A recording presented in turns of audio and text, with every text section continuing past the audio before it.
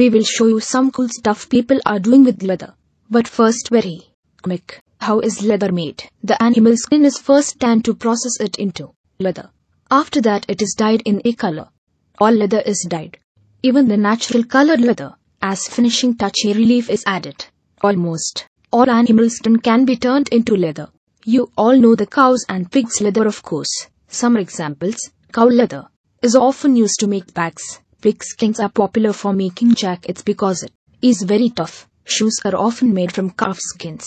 Lamb leather is often used to produce jackets because it is strong and soft. Deer leather is very flexible, but strong as well. Perfect for gloves.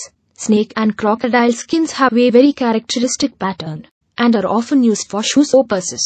You probably already knew these sorts of leather and their uses, but there are some exotic sorts you might not have seen yet. There are many techniques for producing leather objects. The most known technique is sewing, of course. We will show you some special uses of leather and uses of special leather.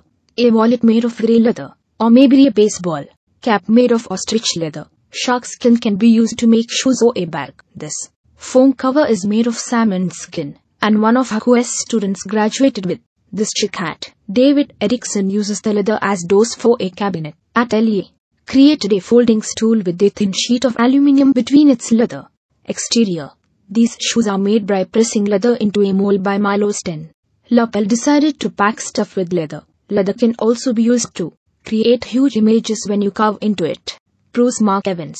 By boiling leather it becomes very strong. Simon Hassan uses this technique to make the twist side table. Studio Pet made a lampshade out of leather. Former Phantasm used fish leather and sea sponge to create this seat. Ray skin can be genetically manipulated to create patterns with bright colors.